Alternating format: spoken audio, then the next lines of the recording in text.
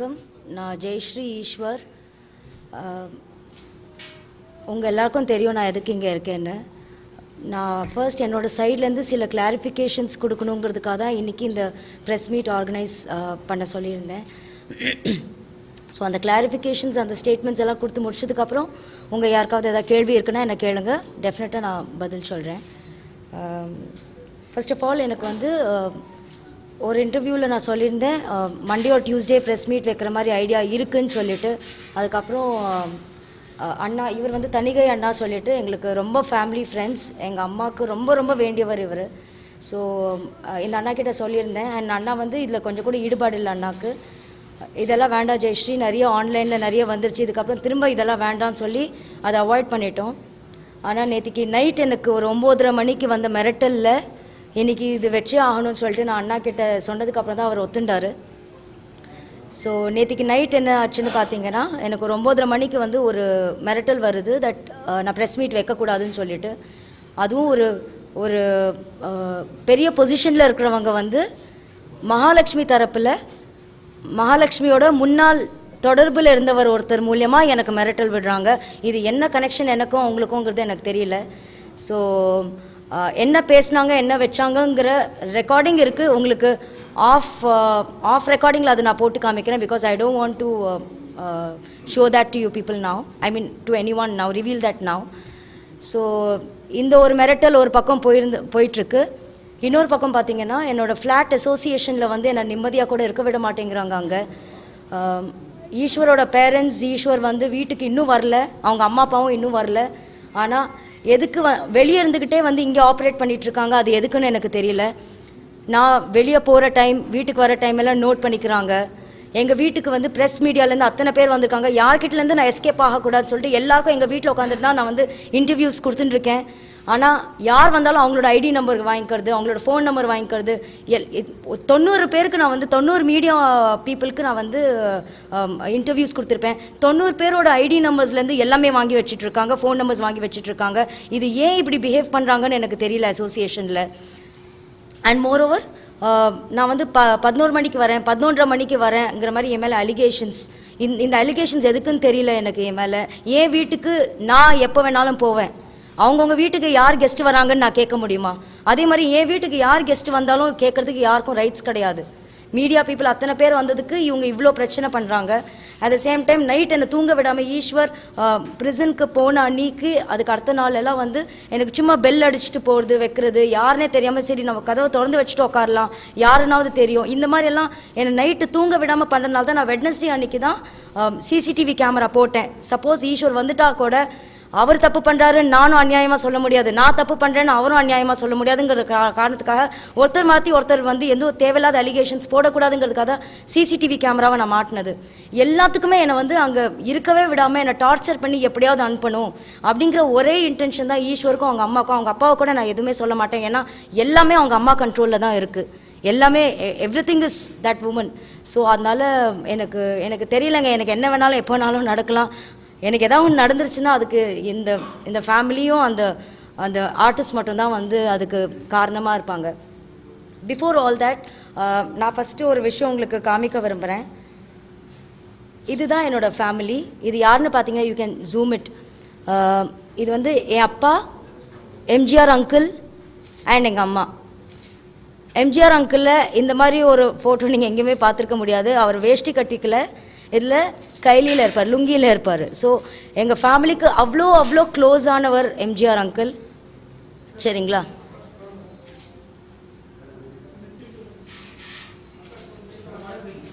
எங்கள் அம்மா யாருன்னு பார்த்தீங்கன்னா, என்னோட ஒரு பேக்ரவுண்ட் ப்ரீஃப் கொடுக்குறேன் ஸோ தட் வந்து அது எதுக்கு கனெக்ட் ஆகுதுங்கிறதும் நான் சொல்லிடுறேன். எங்கள் அம்மா யாருன்னு பார்த்தீங்கன்னா, திருடாதே பாப்பா திருடாதேல ஒரு குழந்தைய தூக்கி வச்சுட்டு பாடுவார் எம்ஜிஆர் அங்கிள், அது எங்கள் அம்மா தான். தில்லானா மோகனாம்பாலாக இருக்கட்டும், மன்னவன் வந்தானடி, அழகர் முருகனிடம், இந்த பாட்டுலலாம் எங்கள் அம்மா ஒர்க் பண்ணியிருக்காங்க.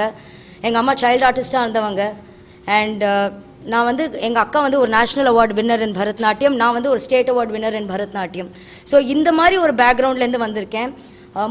சென்னையில் வந்து 7 Hills Travels சொல்லிட்டு ஒரு கார் டூரிஸ்ட் ட்ராவல் ஏஜென்சி ஆரம்பித்ததே எங்கள் அப்பா தான். It was a 40-year-old concern.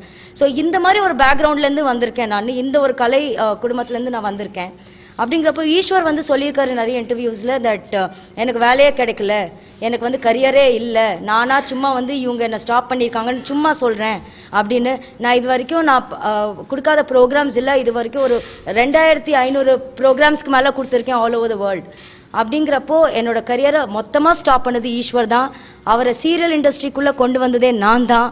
இது வரைக்கும் அவர் பண்ணியிருக்கிற 15-16 சீரியல்ஸில் அட்லீஸ்ட் ஒரு 13 சீரியல்ஸ் என் மூலியமாக தாங்க வந்திருக்கு. அப்படிங்கிறப்போ அவருக்கே நான் இவ்வளோ வாய்ப்புகள் ஏற்படுத்தி கொடுக்க முடியும்னா எனக்கு என்னால் எவ்வளோ ஆப்பர்ச்சுனிட்டிஸ் வாங்கியிருக்க முடியும். நான் எதுவுமே யூட்டிலைஸ் பண்ணிக்கல. எனக்கு வந்து ஆப்பர்ச்சுனிட்டிஸ் சின்ன சின்ன ஷோஸ் மட்டும்தான் பண்ணேன். ஆக்டிங் வேண்டான்னு அவங்க அம்மாவும் ஈஸ்வரும் என்கிட்ட கிளியராக சொன்னதுனால தான் வம்சம்க்கு அப்புறம் நான் எதுவுமே பண்ணலை. It's been 2 years now that I stopped acting. ஏன்னா கல்யாணம் ஆகிற டைமில் வம்சம் பண்ணிட்டு இருந்ததுனால என்னால் அதுலேருந்து அப்ரப்டாக வெளில வர முடியல. ஸோ அதனால் அந்த ஒரு ப்ராஜெக்ட் மட்டும் முடிச்சு அதுக்கப்புறம் எந்த ப்ராஜெக்ட்லேயும் நான் உள்ளே போகலை. எனக்கு ஆப்பர்ச்சுனிட்டிஸ் வராமல் இல்லைங்க, நிறைய ஆப்பர்ச்சுனிட்டிஸ் வந்தது.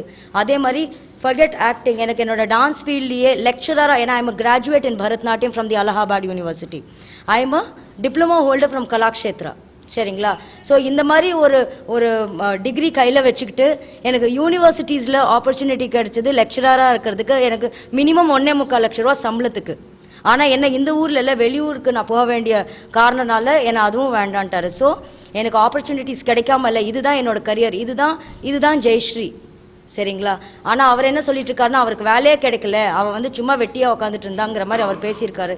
ஸோ அது ஒன்று வந்து சொல்கிறதுக்காக தான் நான் வந்து இதை இன்டர் கனெக்ட் பண்ணினேன். அதே மாதிரி என்னோட லைஃப்பில் ஈஸ்வர் என்னெல்லாம் பண்ணாரோ இன்றைக்கி மகாலட்சுமிக்கு இதே விஷயம் பண்ணிகிட்ருக்காரு.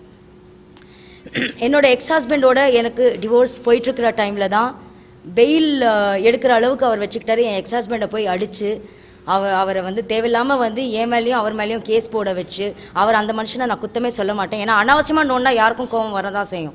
ஸோ அதெல்லாம் பண்ணிவிட்டு இவரை நான் பெயில் எடுத்து வச்சுருந்தேன் அந்த டைமில்.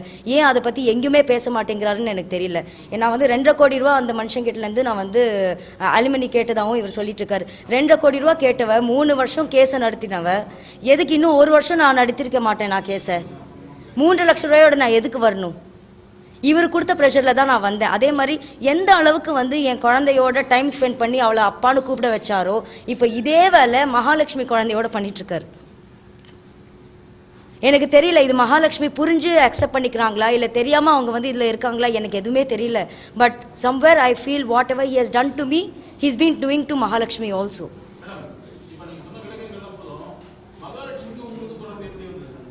எனக்கும் மகாலட்சுமிக்கு தொடர்பா? அவங்க பண்ணிகிட்ருக்கிற சீரியல் மூலியமா சார்? அவங்க பண்ணிகிட்ருக்கிற சீரியல் மூலியமா சார்? சார் அது அவரே ஒத்துட்ருக்காரு சார் என்கிட்ட. சார் நான் தான் ஆடியோ ரிலீஸ் பண்ணியிருக்கேனே, அவங்க ஒத்துக்கிட்டது. சார் அவங்க இல்லைன்னு சொன்னால் அது இல்லைன்னு ஆகிடுமா சார்? அவங்க பேசின ஆடியோவே நான் ரிலீஸ் பண்ணியிருக்கேனே சார்.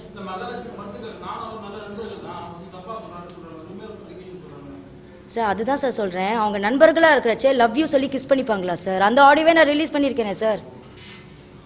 இப்போ எனக்கு வந்து ஒருத்தர் நண்பர்னா அவரை லவ் யூன்னு சொல்லி நான் அவரை கிஸ் பண்ணிட்டு இருப்பேன்னா? அவர் அது பண்ணி அந்த ஆடியோ நான் ரிலீஸ் பண்ணியாச்சு. அதுக்கப்புறம் அவங்க இல்லைன்னு தான் சொல்லுவாங்க, அவங்க எவ்வளோ இல்லைன்னு தான் சொல்லியிருக்காங்க. அதனால அது இல்லைன்னு ஆகிடாது. ஏன் நானே கேட்டிருக்கேனே என் புருஷனை விடு, நான் இது காமிக்கவானா? அவங்களுக்கும் எனக்கும் நடந்த சேட் கான்வர்சேஷன் காமிக்கிறேன் நான்.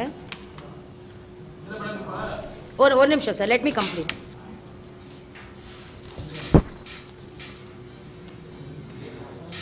ஒரு வாட்டி நான் மெசேஜ் அனுப்பிச்சிருந்தேன், இந்த மாதிரி எனக்கு எதாவது ஆச்சுன்னா நீங்கள்லாம் தான் காரணம்னு சொல்லிட்டு நான் ஒரு மெசேஜ் அனுப்பிச்சிருந்தேன். அப்போ வந்து அவங்க சொல்கிறாங்க, I know very well who is composing these messages now and I don't want to comment on this. By the way ஈஸ்வரோட spelling இது and ask him to correct it in the future அப்படிங்கிறாங்க. என் புருஷனோட spelling என்னங்கிறது எனக்கே கவலை இல்லை, அவங்களுக்கே இவ்வளோ கவலைன்னு எனக்கு தெரியல. ஒரு டைப் பண்ணுறச்சே நம்ம வந்து ஸ்பெல்லிங் மிஸ்டேக்ஸ் பண்ணுறதுக்கு எல்லாரும் பண்ண தான் செய்வோம். ஆனால் அவங்க அது ஒரு மேட்டராக எடுத்து என்கிட்ட சொன்ன உடனே நான் அடுத்த மெசேஜ் அவங்களுக்கு அனுப்பிச்சேன். இது இல்லைண்ணா சார். சார் ஒரே ஒரு நிமிஷம் சார், நான் உங்களுக்கு எல்லாமே ப்ரூஃப் கொண்டு வந்திருக்கேன் சார், நான் காமிச்சிடுறேன். இல்லைண்ணா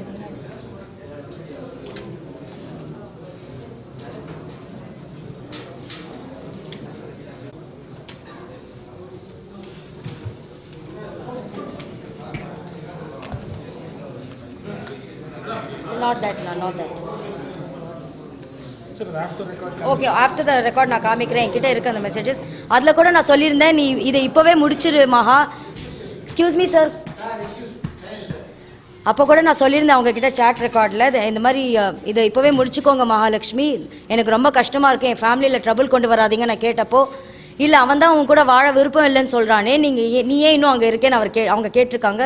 அந்த சாட் நான் காமிக்கிறேன். அதே மாதிரி who are you to decide that அப்படின்னு நான் கேட்டப்போ, இனிமேல் எல்லாமே நான் தான் டிசைட் பண்ண போகிறேன் அப்படிங்கிறதும் அவங்க சொல்லியிருக்காங்க. அதுக்கு என்ன அர்த்தங்கிறது நீங்களே சொல்லுங்கள். இது ஒரு விஷயம். அதே மாதிரி என் குழந்தைங்கிறாரு எல்லா இடத்துலையும். ஆனால் உன் குழந்தைக்கு ஃபீஸ் என்னால் கட்ட முடியாதுங்கிற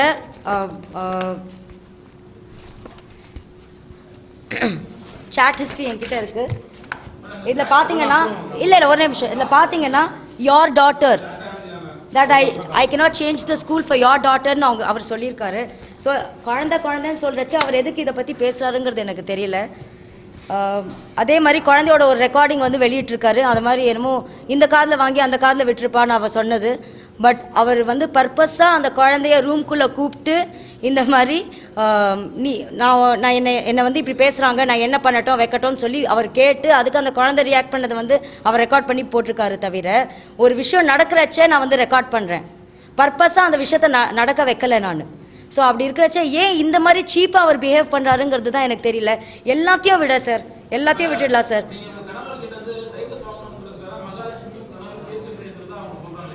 சார் நான் வீட்டில் அவரோட வாழறதுக்கு ரெடி சார். அவருக்கு தான் சார் டிவோர்ஸ் வேண்டியிருக்கு. அது அவர் எல்லா இடத்துலையும் சொல்லிட்டார். நீங்கள் தான் மாற்றி சொல்கிறீங்க. அது மகாலட்சுமி சொல்கிறது சார். சார்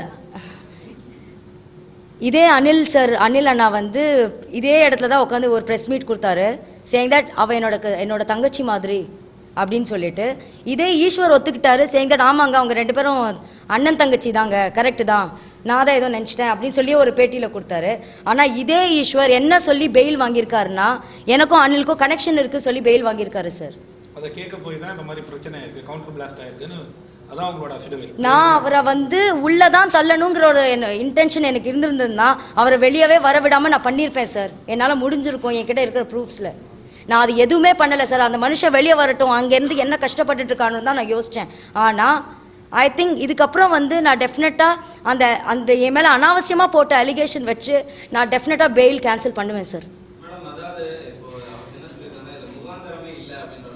முகாந்திரமா? அதுக்கு ப்ராப்பர் பேஸ் இல்ல. ஓகே 20 கோடி எல்லாம் இல்லை சார்.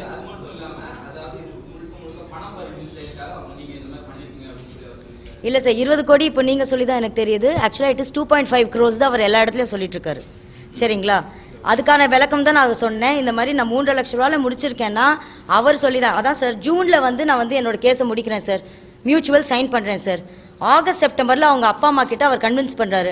டிசம்பரில் என் கையில் பேப்பர்ஸே வந்துருச்சு, டிவோர்ஸ் காப்பீஸ் வந்ததுக்கப்புறம் டிசம்பர் 30ஆம் தேதி எங்கள் அம்மா அக்கா என்னோட அத்தையும் பேர் அவங்க அம்மா அப்பா கிட்ட பேசுகிறாங்க. ஜான்வரி 20th என் கல்யாணம் நடக்குது. அப்படிங்கிறப்ப இந்த 6 மாதம் அவர் டைம் எடுத்துக்கிட்டது அவங்களை கன்வின்ஸ் பண்ணுறதுக்காக மட்டும்தான். தவிர அவர் என்கிட்ட சொன்னது இங்கே நீ இதை முடிச்சா மட்டும்தான் என் அம்மா அப்பாவை நான் கன்வின்ஸ் பண்ண முடியும் அப்படின்னு சொல்லி தான் நான் அதை முடிக்க வச்சார்.